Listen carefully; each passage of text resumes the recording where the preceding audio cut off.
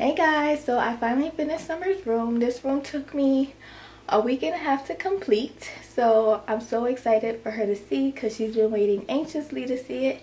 So let's see how she likes it. All right, come in. Turning on the lights. What?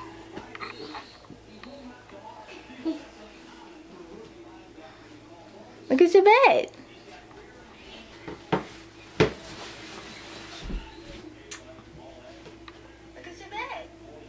You like everything? Yes.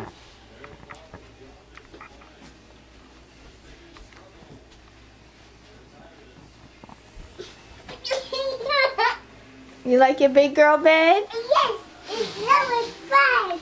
Okay, so today we are going to do an updated room tour video. I'm going to talk about everything that I purchased. And here is a 360 view of her room. Most of the items were purchased at Amazon or IKEA.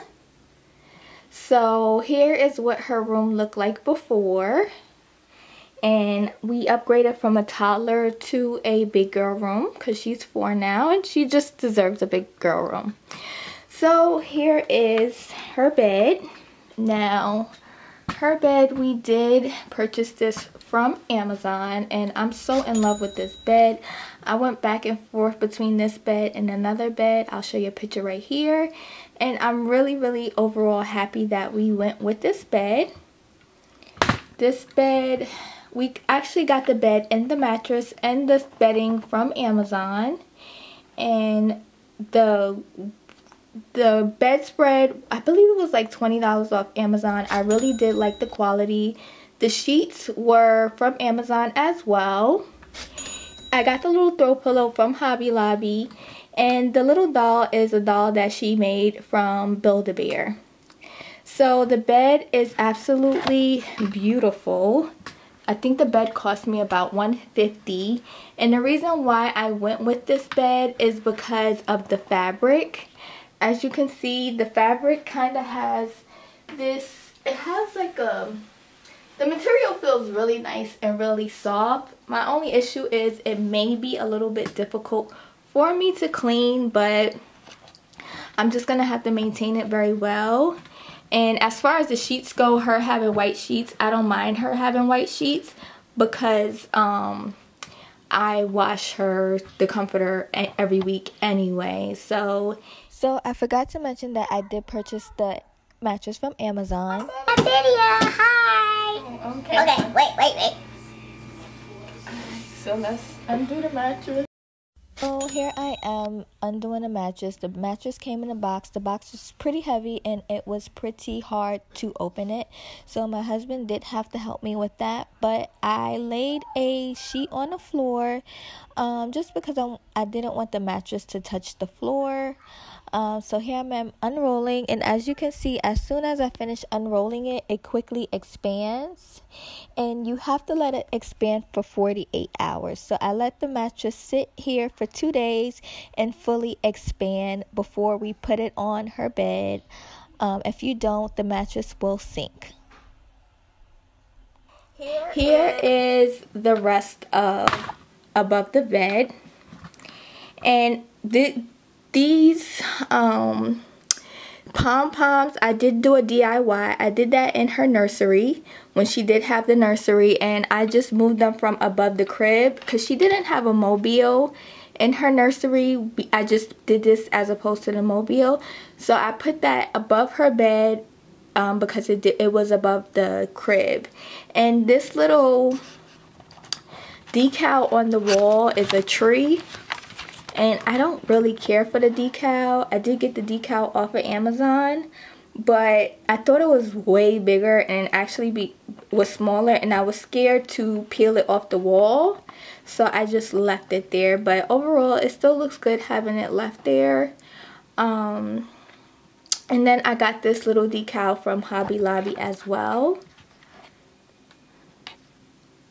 So when I did this room, I really wanted to add a play area because she doesn't have a playroom. And so I wanted to add a play area to this room. So this is what the play area looks like. Right here, a majority of what she plays with is Barbies.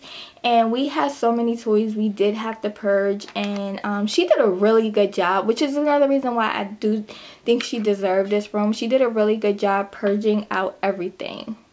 So we'll get on the carpet. This is a carpet. We got this carpet from Amazon. The carpet was about $25. The carpet isn't the best quality, but it's great for what it is for, which is a little playroom area. So I really did like the carpet for that purpose. The carpet, like I said, it's very thin and it's very soft. So it's really good for what it is for. But if you're looking for like a really high-end carpet, I don't recommend this. But it does help with what she's using it for. So here we have all of her toys that she plays with the most. We have her Barbie camper. In this box, I have all her dress-up clothes. Now, dress-up clothes was a challenge for me only because Summer dresses up every single day. Okay, so right here is where we house all of her dress-up clothes. Now, the dress-up clothes was the most difficult thing because the way we housed them before, it was creating a big mess, and I wanted to control the mess because 4-year-olds are pretty messy when they play with their toys. So I wanted it to be least messy as possible. So I wanted to keep everything that she plays with the most right here. And so dress-up clothes happen 4 times a day. So what I have is just not like accessory items of her dress up clothes, like her wigs, her other stuff. And right here we have some shoes. Actually, I don't know where all the shoes are, but we have all of her shoes, and I got her shoes right here.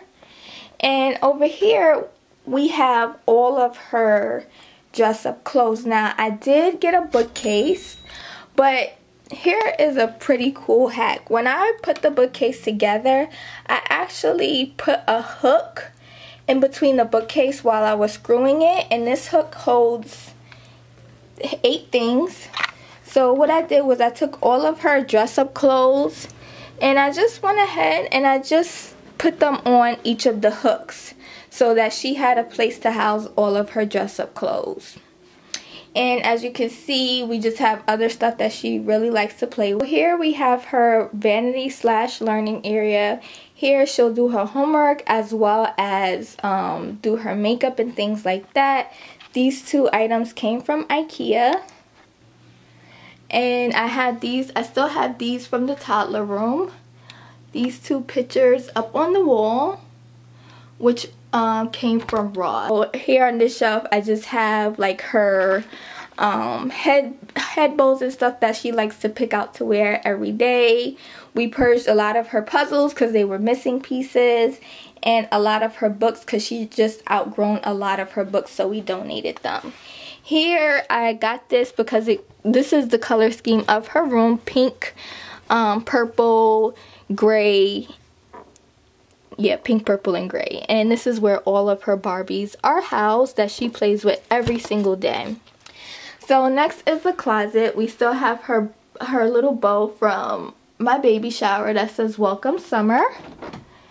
And here I had to really try to organize this the best of my ability because not only does this house her clothes, it also houses all of her toys, the remainder of her toys, because we didn't have any more room to fit her toys. So under here I have all of her out of season clothes in this bin as well as this bin. We have out of season clothes. Here we have all of her toys. And I divided the box into 2, but the organization is off already. But we keep all of her toys in this little box. And here we keep her hamper. Before, the hamper was just in the middle, but now we moved it over so that we can make as much space as possible to kind of declutter everything in this room. Here we just have her clothes hanging up, and here I got this thing from Target. It holds all of her shoes so that we could have 3 rows to place her shoes on, because that was getting a little chaotic, so I wanted to be able to see all of her shoes. So here is her dresser as well as her TV. When she was potty trained, I did switch out the dresser. She was potty trained close to 2 years old. So now we have a Roku because I just don't want to pay for cable in this room. So we do use a Roku, which I love, because if you have cable, Roku is like the best thing ever. And I just want to mention, nothing in this video is sponsored. So I don't want you guys to feel like I'm trying to sell anything. But nothing in this video is sponsored. I'm pretty sure you guys see what a Roku is. But what I like about the Roku is that she can actually watch things she would watch on cable. As long as you have a subscription, she can watch anything on that channel. So here we have our Monster Spray, which we spray every single night before she goes to bed. It's just lavender oil and water. We've been doing this literally since she was 1. And the funny thing is that I seen somebody on Facebook doing this, but we've been doing that for a very long time. Because for some reason, she can't go to sleep without it. So that is what everything looks like from this angle. This is how her room looks when you come into it.